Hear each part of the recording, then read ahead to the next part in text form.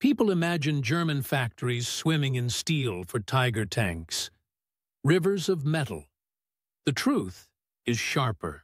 In 1943, the river ran shallow. Allied bombs tore the supply chain at the roots. Not just factories, the sources. Alloy mines burned.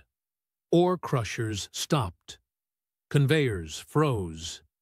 Power lines were cut. Generators wrecked. Furnaces starved. Output fell, and chemistry changed. With molybdenum short, substitutes crept in. Armor grew harder, then brittle. Welds cracked. Edges chipped. Tests showed more spalling.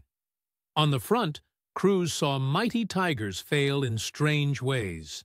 The problem was not myth. It was materials and the war against them. Want more WW2 stories? Check out our channel.